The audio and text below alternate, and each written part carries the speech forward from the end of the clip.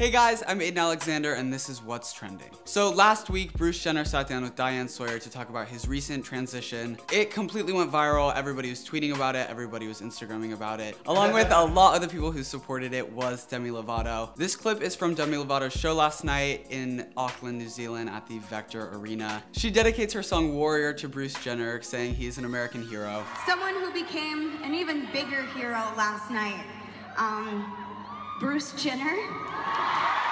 He was honest and he was open with his story, and no matter if you agree with it or not, he probably saved so many lives and educated so many people. She acknowledges that dedicating a song to somebody in particular is kind of cheesy, but she does it anyway. She added that Jenner saved lives and was an American hero by talking about his transition openly, and I agree with that. I feel like a lot of people are dealing with that issue in general, and having somebody to look up to and know is going through the same things is super important. Though Jenner was best known to Americans as an Olympic gold medalist, Demi Lovato admits she did not know who he was until Keeping Up with the Kardashians. Me neither.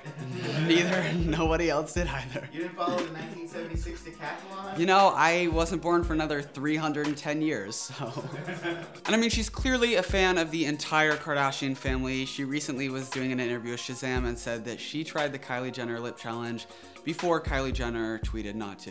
I also did the Kylie Jenner lip challenge, and I already have naturally big lips, so that didn't work well. It was not a fun time. Don't do it. A lot of people don't know, but Bruce Jenner actually starred alongside Steve Guttenberg in Can't Stop the Music, also starring the Village People. If you haven't seen that, go watch it. Hey, hold your horses. I told you I had a surprise for you. I hope so. I turned in my coin change with the toll booth. What did you think of Demi's dedication?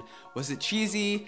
Was it cool? Did you cry? Remember to like and share this video, and if you want to stay involved in anti-bullying, make sure to go to dosomething.org. It will be linked in the bio.